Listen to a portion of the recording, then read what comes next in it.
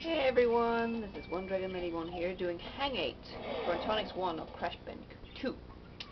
Now, you've been probably thinking why I'm doing some more Crash Bandicoot videos, you know?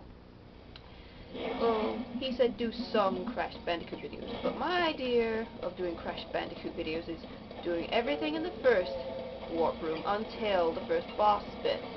You know, like the first Crash Bandicoot game until I face Papu. Well, I'm going to do until I face Ripperoo in Crash Bandicoot 2, and then do some Crash 3 until I reach Tiny, you know, and beat him.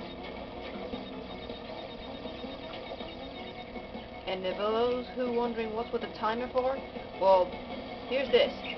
The timer bit, meaning you have to get there really, really quick to reach the end of that level before the timer reaches 0. And if that does happen, then fat chance of getting a gem, isn't it? But this is what the timer's for, and that's what you must do. And I got a text, but I will reply to that later, once I finish this level.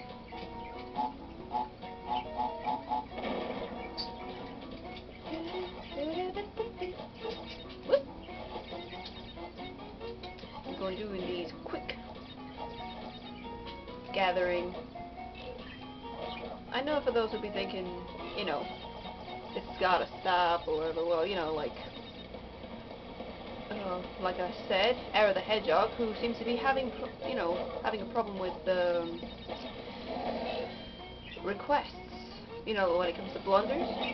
He said, he commented one of my videos once about stop doing blunders because, you know, even though they're helpful, it's because of something. But, you know, but I cannot cancel the request of blunders once I have started.